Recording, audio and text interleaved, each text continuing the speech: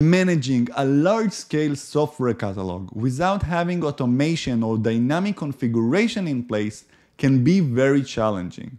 And that's a pitfall for many teams trying to bring in a catalog but the data in it is not up to date. This is why dynamic configurations are really important. And in this video, we are going to list the options for dynamic configuration in Backstage so you will be able to manage your catalog in large scale. Let's go.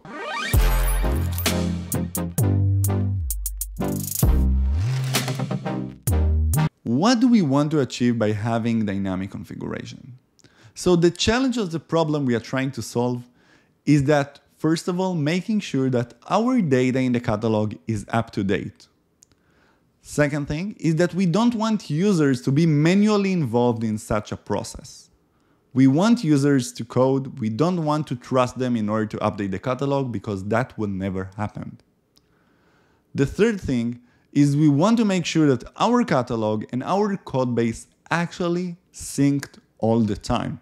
It's like when we are using Argo CD or any GitHub methodology to make sure our infrastructure and code are synced if we want our software catalog and the code to be synced. So how do we do that? In order to understand the solutions, we need to always think as Git as our main source of truth, like we are doing in other projects and products. This is important because Git is going to be a crucial role and a key component in the solution we are going to offer. Why is that? Because every code change actually flows through Git. Git is like a database, and Backstage or any other component can fetch the information from Git as to be its own database. And that's critical because we do have a database in Backstage, but we want to separate them and we want to have one source of truth and the other database to be a replica of it. So in our solution, we are going to use Git to be the main source of truth and Backstage software catalog database to be something that is duplicate or a copy, but if something changes in Backstage, it will be always overridden by our Git repo source of truth. Backstage got a wide variety of data sources can be used in order to fetch the catalog information. One of the popular one is S3. If your organization relies heavily on S3 and to actually fetch and query and transform the data from your data source to there will be the easiest for you, that can be a good solution. In this video, we are going to focus mainly on Git repositories. Our first option would be a location-based catalog. A location is a resource in Backstage that is a reference to a different component in Backstage. And what it means is that we can create a resource called location and point into a different resource which can be a software catalog component to be added to our catalog. And Backstage will automatically go to the location and try to fetch it into the catalog. And what is nice about it is that one location resource can hold up multiple locations as a list in the resource itself. And Backstage will automatically go through all of them and fetch the information. We can see that very clearly in the demo environment of Backstage, which they have location files called, for example, all components, and then a reference to actually all the components in the same repo and even on different repos. That will allow us to create a dynamic structure that has some static files, but it will reference dynamically to information being up to date in each one of the repos or the location that we have in our organization. So we do need to manage only the last files. User will have to do it, but the location will automatically fetch the right information to Backstage. And that solves that problem. On the other side, user will still have to manage the resource software component file at the end. So for example, if you want to update one link in the software catalog, someone will need to manage it as the resource itself and commit it to the target repo. So it solves only part of the problem. It's not a fully dynamic configuration, Location-based methodology is nice, but it still not solves the problem because you do need to manage all the locations. So maybe we can think about different approach.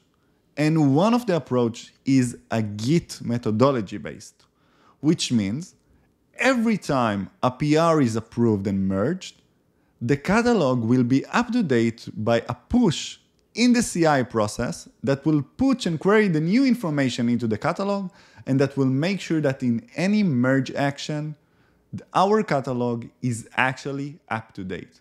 So we are using the native development lifecycle and the Git lifecycle in order to make sure that our catalog is up to date. Another approach is the pull approach, which is a more cron-based approach. And using the cron-based approach, it means that we have a cron task and a cron job that will crawl against all of our repository, organization, whatever we define, and will make sure that it syncs the catalog information and our Git information. The Git will be the source of truth, and the cron will push the information using a pull methodology of the cron-based information. So once every 5, 10, 15 minutes, 1 hour, really depends on the organization pace of development, it will query the information from all of your repositories and update the software catalog. How do we make users actually update their own information?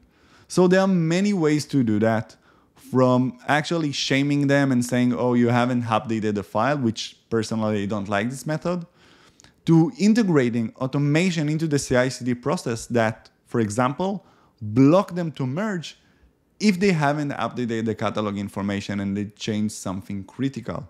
It can be because many lines of code change or any other change that you want to be enforced.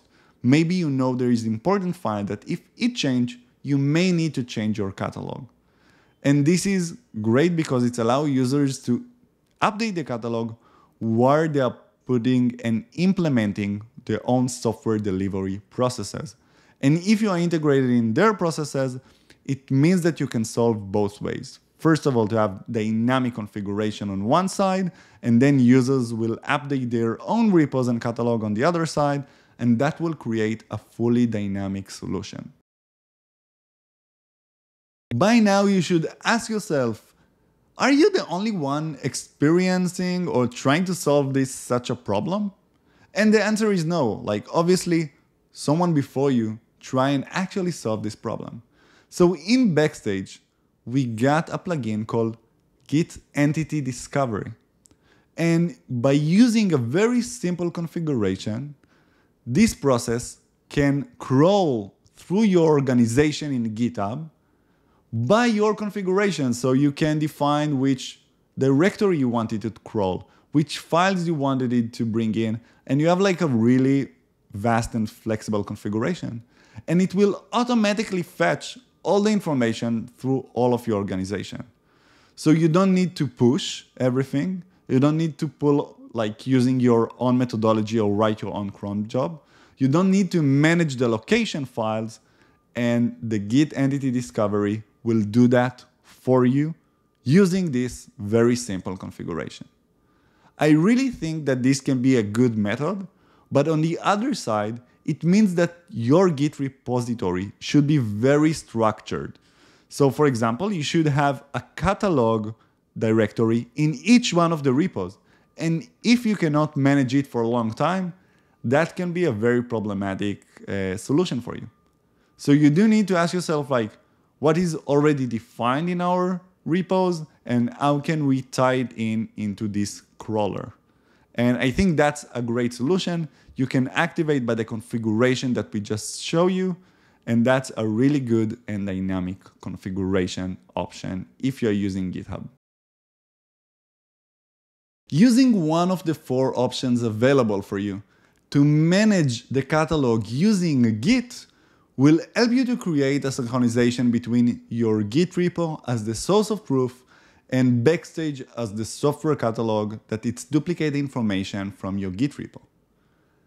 By using one of the methodology to make users actually update their own software catalog component, will allow you to make sure that your catalog is always up to date. Thank you for watching this video, and if you like, please subscribe to the channel. Thank you very much.